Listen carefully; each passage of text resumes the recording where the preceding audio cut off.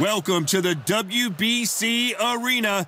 They've been talking the talk. It's now time to walk the walk. I'm Todd Grisham. Alongside me is Johnny Nelson. Todd, it's going to be an amazing night. As per usual, everybody's going to benefit. It's time for our tale of the tape. Sugar Ray Robinson, 5 foot 11 inches tall with a reach of 72.4 inches. And he'll be facing Amir King Khan, 5 foot 8 inches tall, 146 pounds with a 71-inch reach. Just bowed it. All the talking has... Here we go for round one.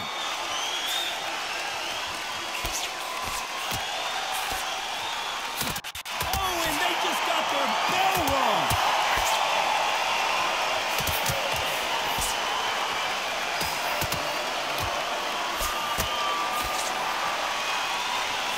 Wait a minute, the left hand lands.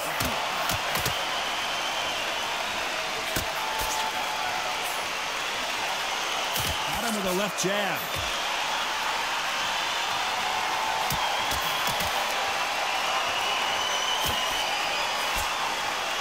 So much pre-hype surrounding this fight. The fans are on the edge of their seats. God, listen to them. Listen to them. You can hear the noise, but you don't know what they're saying. It's that loud. I'm sorry, man. I'm shouting you here. I'm sorry. Nice counter shot. Nice exchanges from both men in this round. He fails to score with that left hook.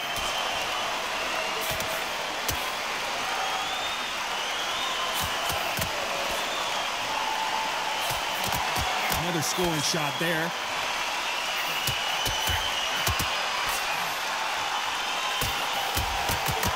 The counter fighter relies a lot on their instincts and reaction time. You've got to get in there quick to punch your opponent before he gets his fist back to block. He has got great ring IQ.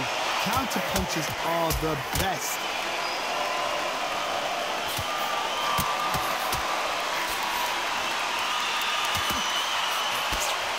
When you're fighting a counter puncher, the feint can be such a good weapon. Pretend you're going to punch, make the counter puncher throw a punch, and then you counter them. This round could go either way. 10 seconds to go.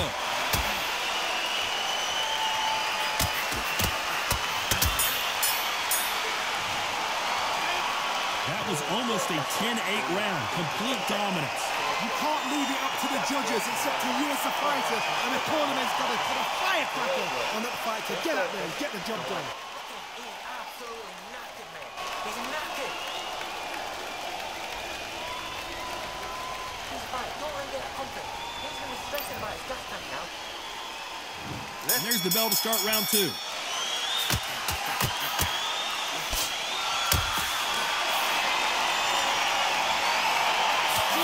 Is not an option for these two.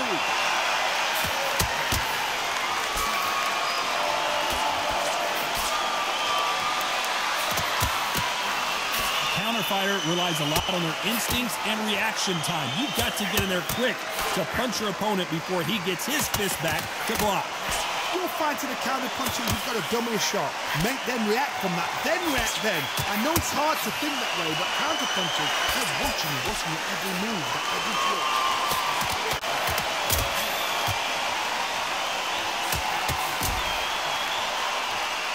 Good punch.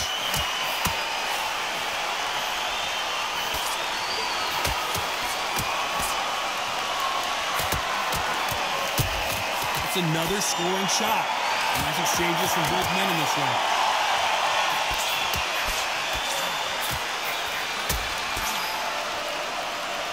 And he misses with the left uppercut.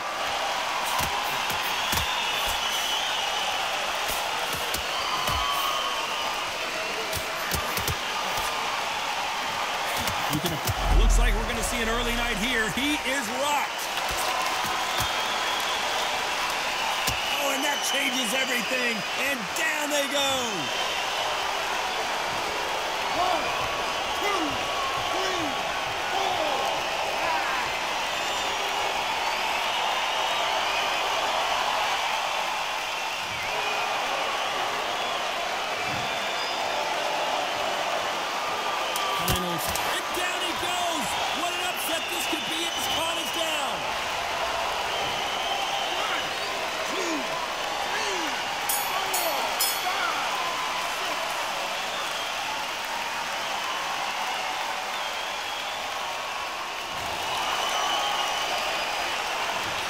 Is there any way back into this fight after the beating? The bell rings and we start the third.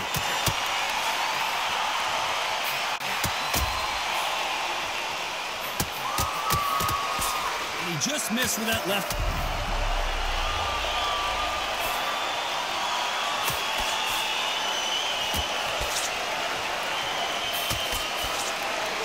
Setting at this moment the entire fight. He's got to cash in now. And it appears the onslaught is over, at least for now.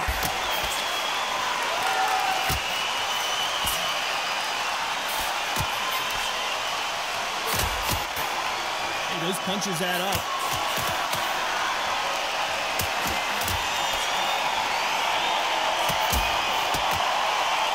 How do they use this fighter's aggression against them? How do you deal with an aggressive fighter? What you do is you fight fire with fire. You either give it them back because that's where they're comfortable, or you play calm, play cool.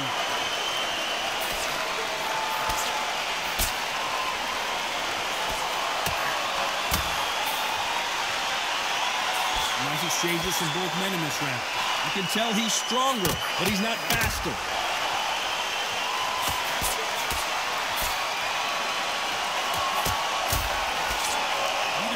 Defending themselves.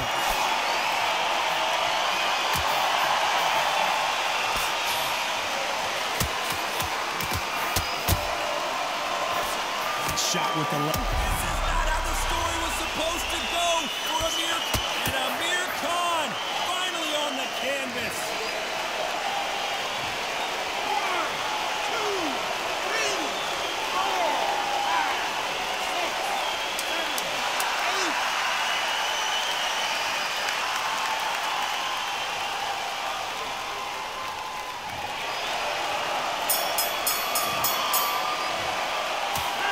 Gotta wonder how big of a factor that knockdown is going to be. Here we go in round 4. Who's going to land the first big shot?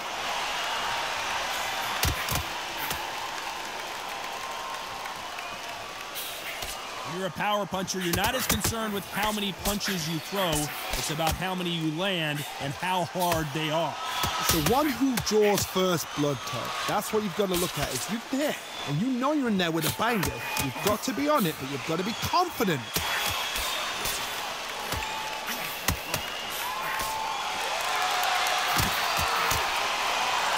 He gets out of the way of that left hand.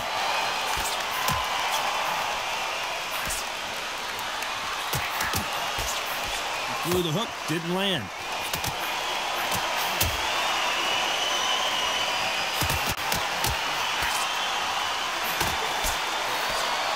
About punches and bunches, that's the mantra for this fighter with that exceptional hand speed. Having so much speed, what happens to your opponent is you get cut to ribbons, and that's where the referee has to jump in and stop the fight. And you know this is going to happen, so you rush your work. You think, I've got to get him inside close rounds. Nice exchanges from both men in this round.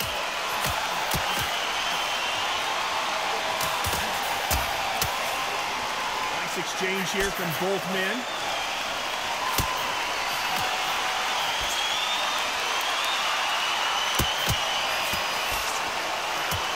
Punch landed.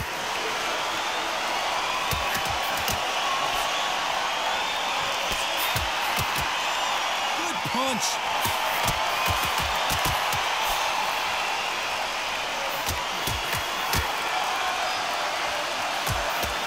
Coming back to life now, starting to land some punches. This round's still up for grabs with just 10 seconds to go.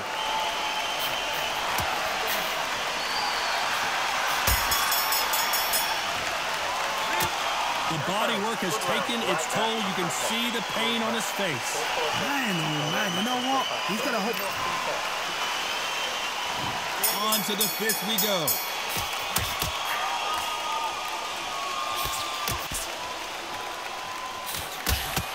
There's no doubt that this fighter's power can change the fight around in an instant. You can't afford to make one single minor mistake. Todd, we know one of these fights can knock you out with a simple jab. They're that powerful.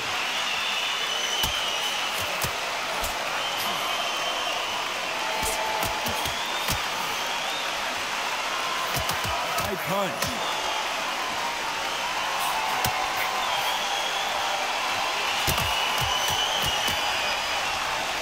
can tell he's stronger, but he's not faster.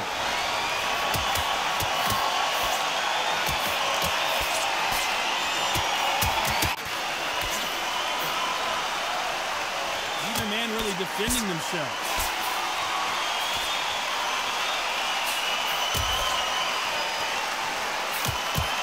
Correct me if I'm wrong, but when you're dealing with someone with so much speed, you've got to get your timing right. What you've got to do, Tony, is anticipation. You've got to wait. You just got to throw caution to the wind and just hope. You're never going to know where the shots are coming from. You just got to put in a guess.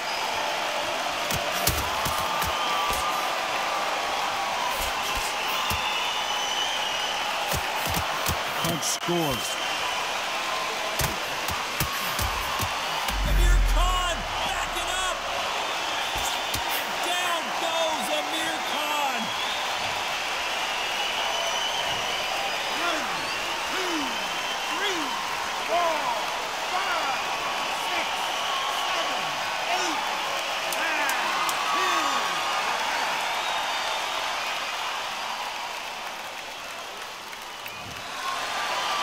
So it's onward and upward after another knockout win here. Oh, what a shot. What a shot. You see shots like that in the gym. At least for once, this is on TV. Thousands around the world saw that shot. They probably even heard it.